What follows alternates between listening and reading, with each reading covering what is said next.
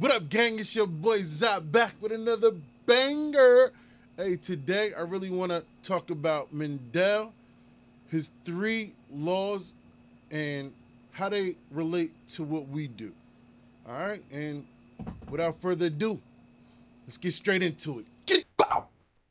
Like, comment, share, subscribe, you heard me? Yeah, you know it. Turn up the leaf blower and the lawnmower. He smoked the sour. Should've been a hippie, should've been a shower. Bread with no dread, black cock, who ya? Another thing, don't forget to join the Discord. All right, gang, so Mendel's laws are foundational principles in genetics that are crucial for not only plant breeders, but breeders in general.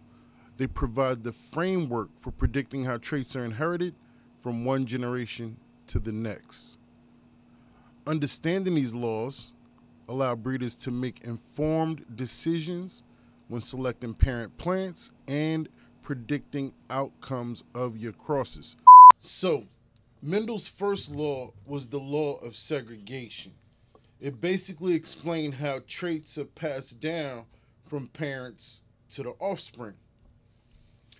It can get a little complex when we start to think about alleles.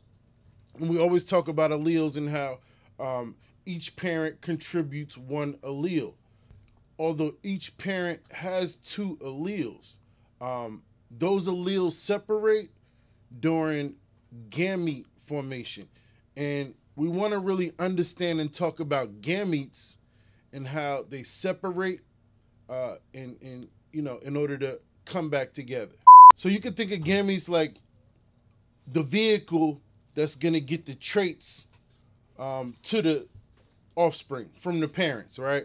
But the gametes, the vehicle can only hold one trait. And alleles, those 2 alleles that each parent has, remember they only contribute one because the gamete can only hold one allele in the whip, right? And he's delivering it to the offspring. So you're actually more familiar with gametes than you even thought, because gametes are simply, you could think of they're reproductive cells, right? So like a female's gamete would be an egg, and a male gamete would be a sperm cell. When we talk about humans, the gametes split in order to deliver that one allele.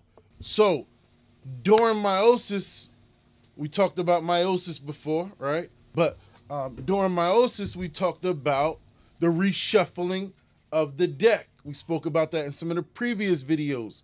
This reshuffling of the deck that happens, and it creates a new combination of alleles randomly distributed into the gametes. So genes for different traits are inherited independently, meaning that the inheritance of one trait, let's say seed color, for example, won't affect the inheritance of another trait like seed shape.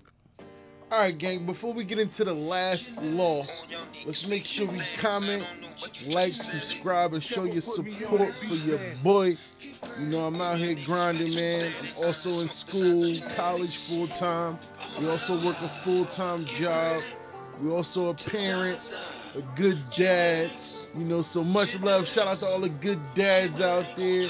You know what time it is, but make sure you check out AC Infinity and use that code Team Zaza at checkout.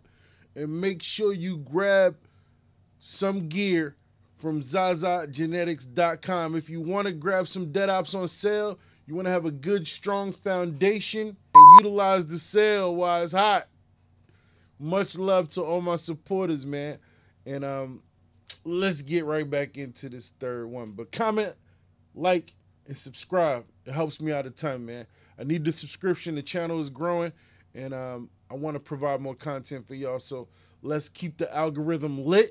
So for this example, we got the good old Punnent square, baby. Yeah, the good old Punnent square. So, and what we have here is mom up top. Look like she's providing heterozygous tall situation. and we'll say that's dad on the side there, providing a heterozygous tall situation as well. So big T representing dominant tall, and little t representing runt or a dwarf. And both of them are heterozygous for big T, little t, which means both parents are showing two different alleles, one dominant, one recessive, one tall, one short, right? And if you look inside our boxes here, first box, big T, that's a homozygous tall, guaranteed you coming out with a tall offspring. Under that, you got a heterozygous situation, big T, little t. Also, this is what we're talking about. Our law of dominance kicks in. That big T is always going to mask the little t. Same situation, top right. And then bottom right, we're looking at recessive homozygous runt.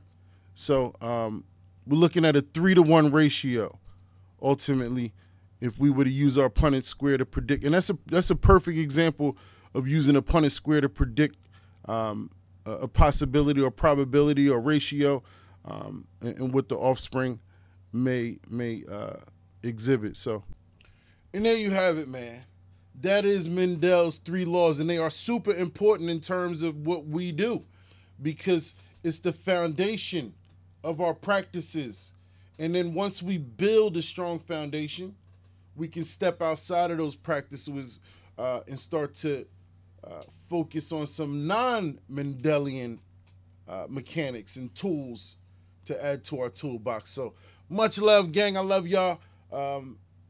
Make sure you join the Discord. I'm always in there. 9 p.m. I'm actually live tonight, Instagram live, 10 p.m. Eastern. I had to look at the clock real quick. It's 8. So we'll see how quick we get this video up, man. Much love, y'all. Appreciate y'all. And I'm out of here, man. Kick, bow. The strain, it's killing my lungs, but damn, it's easing my brain. I'm losing control, my body's immune, it's all the same. Except for genetics, cause they got the flame. Roll up a 3, everything you got game. Puff it and pass it, the cipher remains. In the 360, y'all niggas ain't ready. I'm steaming the pot like I'm cooking spaghetti. 90 with options, you smoking that Reggie. I hit the dead ops, y'all niggas ain't ready. Breaking it down, they look like confetti. They going the Mac, got me feeling so heavy. A couple of rounds come from the dead, cause we some gorillas and moving it heavy.